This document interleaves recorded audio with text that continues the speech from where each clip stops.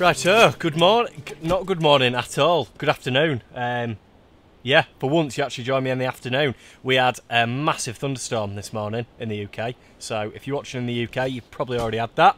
I've got about 3 hours to play with on the Polo, so I thought I'd come down, bring this up here and get some more bits stripped off the car ready for the coilovers to come, because I've still got a few things to take off. So get the car jacked up, rear suspension off, control arms off, steering arms off as well. This, if you watched one of the first videos of everything that was wrong with the Polo, basically the bracket for one of my headlights is snapped. It means that when you're driving, the headlight sort of swings in and ends up pointing really far down. So I needed a new headlight either way.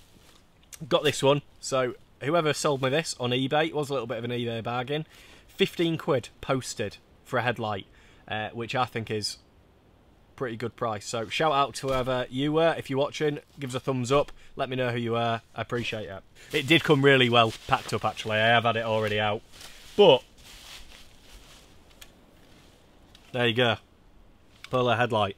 It's in unbelievable condition. It's in much better condition than my original ones. So that is really good. I'm not sure what I'm going to do with these yet. I've seen quite a few people on Instagram that have got tinted headlights, and I know it's a bit Marmite, but I'm quite tempted. I only want like a really light one. I'm not into this sort of like proper, you know, blacked out headlights. I don't want that. I just want them not silver, effectively, because as you can see, they're pretty silver from factory. So I just want them tinted, and I'm not sure whether to go tint film, or I know a lot of headlights you can split. I've seen people split headlights for other cars. I haven't seen anybody split Polo headlights. So if you have ever split a Polo headlight, or if it's possible, or if you know somebody who's done it, drop a comment below. Let me know. Clear indicators is a big thing on Polos. I've sort of been there and done that. When I first had this car, I had clear indicators, and I think I prefer orange nowadays. I have seen people tint the headlights and orange indicators, and I think, in my opinion, that is looking best at the moment. Like I said, I know a lot of people use clear indicators, but I'm a little bit over it. It's one of them. I just want orange indicators. I think it just looks its age with orange indicators. I don't know if clear indicators are one of those things that, I mean, I put them on first time to make the car look newer, but now I think it's past that, and I don't want to make the car look newer. I want it to look how it should, effectively. So yeah, let me know what you think. Whether you like clear indicators, orange indicators, what have you got on yours? If you've got tinted headlights, whether you've done them with film or split them, let me know, because I am interested. That is definitely something that I want to do on the channel. But enough for me waffling on. I'm happy with that. So we shall go back, open up the old tent of dreams, and crack on taking some bits off. So we're going to leave the parts department for now. We'll go get the car sort of unwrapped out of the tent, or whatever you want to call it, and start getting some stuff off.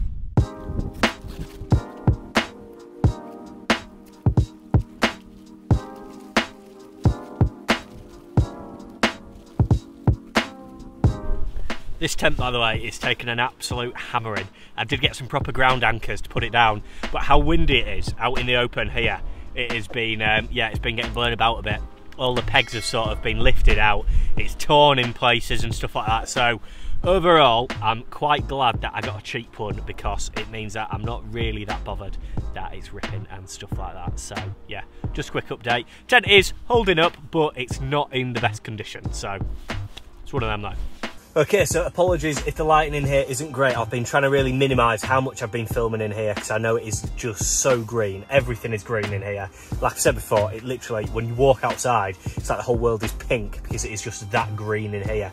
I've got a couple of lights set up, so hopefully it's not too bad. It's as best I can do. But yeah, so today we need to take these lower arms off. They need to come off. We've got 2 of them. All the bushes in them are knackered. Yeah, it's just there's grease leaking out of them. They're all just a bit dodgy, to be honest. So those need to come off. I need to get some new bolts for the inside of them, because I don't want to put any bolts back on that I don't have to. So we'll get new bolts for those. These steering arms, they need to come off. We've got new ones of those. Obviously one of them was wrong. I've sent that back. The right one is now on order and should hopefully be with us before all the suspension comes. Keep it nice and easy. We've got to get the rear suspension off, and then I need to work out exactly which bolts I need to put it all back together without using any of the rusty, knackered ones that came off.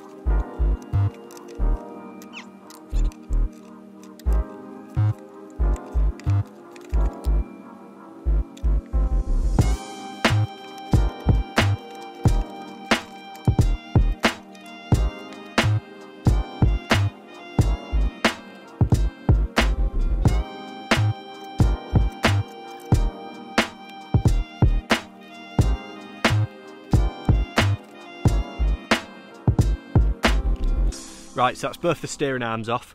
These are actually, I'm pretty sure, original. I don't know if you can see, just there, the bushing itself is actually marked VW Audi, so that is, I'm fairly certain, original. Now, I know that this car has had a few different sets of suspension. Firstly, because when I used to have it, I put a set of TA Technics coilovers on, so I'm fairly sure that all this is going to be original, including the actual track rod end. Now, that has got a lot of play in it, and when I was driving the car before I took it off the road for all this sort of stuff, there was quite a few knocks and bangs, so hopefully replacing all these little bits is going to really tighten it up, make it all nice. It doesn't actually look in that bad condition, but I've got new stuff to put on, so I might as well. And then I will also show you the bottom arms. So that's the bottom arm, again, not in amazing condition.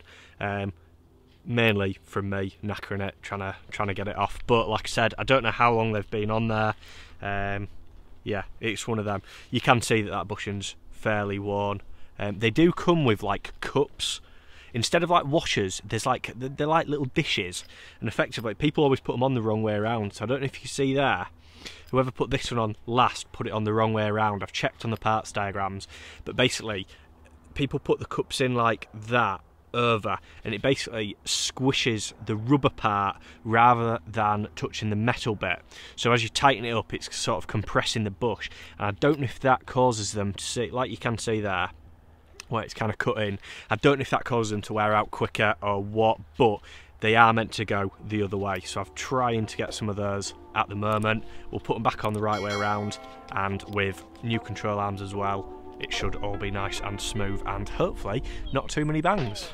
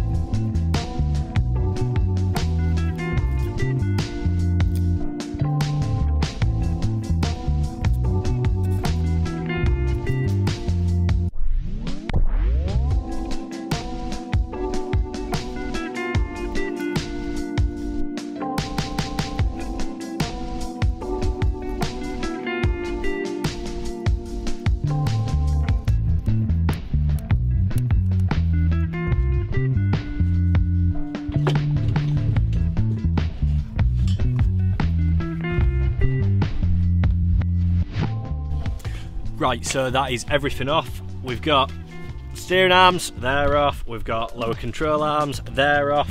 We've got rear springs, they're off. The rear shockers, they're off.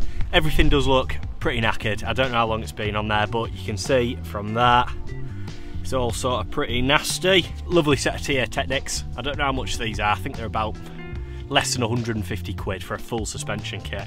I had these before I put TA Technics coilovers on the first time, and they weren't good then, and they're not particularly very good now. It sort of does a job. If you just want to drop your car 80mm or something, it does a job, but it's not very comfy. It's very bouncy, as you can see.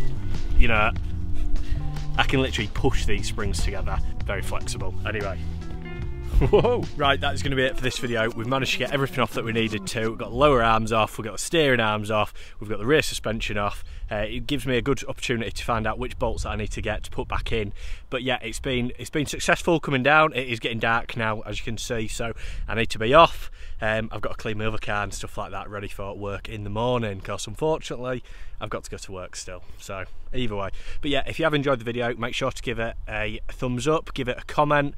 What are you doing with your cars this week? And make sure you click the subscribe button to help move the channel forward. Until next time.